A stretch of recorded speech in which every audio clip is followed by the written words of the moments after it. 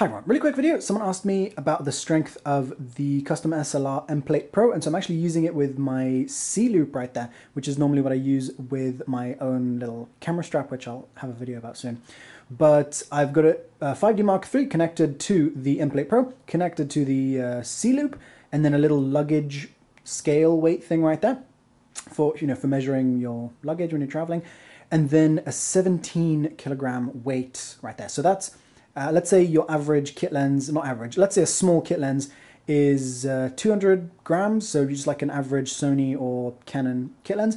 So that's about 85 kit lenses. And so the person that asked was actually asking about a 10 kilogram setup. This is an 18 kilogram setup, so about about 1 kilogram for the camera. And actually most cameras are going to be much less than that. They're going to be, your average Rebel or something like that. It's going to be under a kilogram as far as I remember. So let's try this out and close look at this. This is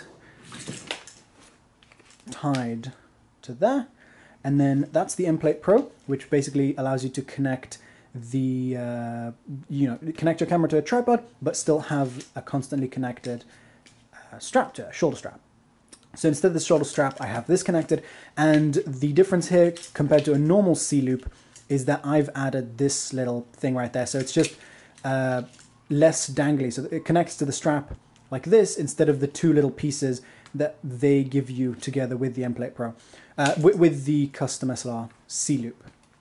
So this is not recommended by the manufacturer. I have no idea what the weight rating is. I do know that they say the thing is strong, but okay, zeroed that, and hopefully my camera will actually focus on this. Okay.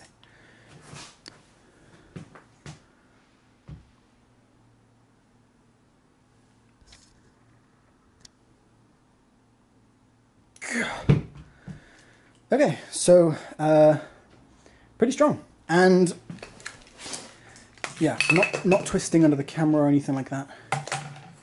Oops. So I hope you found this useful. I'm sorry I'm not destroying anything in this video like the previous one with the Aputure light, but I will be destroying a Yongnuo light very soon. I actually bought some golf clubs just for that, so that'll be fun.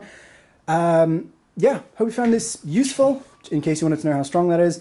And this is not the manufacturer recommended weight to use with it. Obviously, that's like 20 cameras almost. So thanks for watching. I'll see you guys soon. Bye.